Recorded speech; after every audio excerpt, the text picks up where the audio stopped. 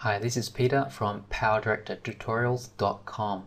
I'm here to show you how to add a logo or a watermark to your video. So here's a video I've prepared earlier, and you can see the logo in the corner there. So that's what we want to do. Kind of like branding your videos. So head over to PowerDirector and import a video. Add that to the timeline on the video track.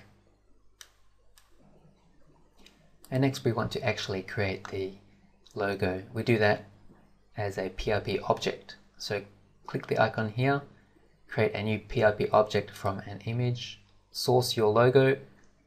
It can be a bitmap, JPEG, GIF, whatever. Make sure the background is a single color.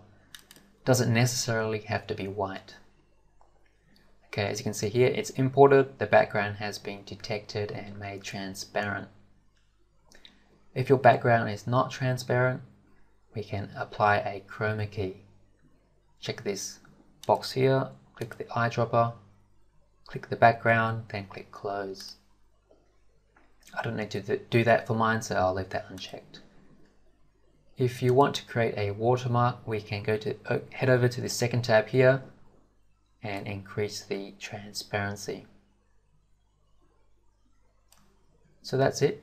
Hit OK, give it a name. And here's our logo in the PRP objects room. Now we add that to the timeline on the PRP track. And then we drag it to make sure it's the same size as the video. Alternatively, you can right click on the logo, align to edge, align right, extend to the right edge. So there's our logo.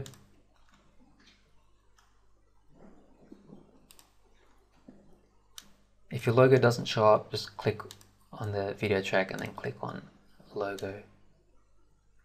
Alright, we can resize that and move it around.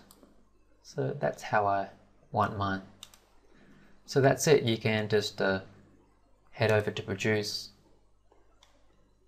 and make your video. Just one last tip. Head over to the PRP objects room, back to the logo. If we're going to be reusing this logo over and over again, you'll have to keep moving it to the corner and resizing it all the time. A better way is to make sure you set up your original PRP object. So we do that by right-clicking the PRP object and modify templates. And just move it to where you would want to in all your videos and resize it.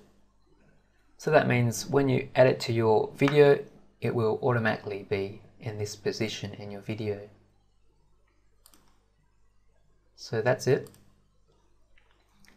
If we just have a look at the video.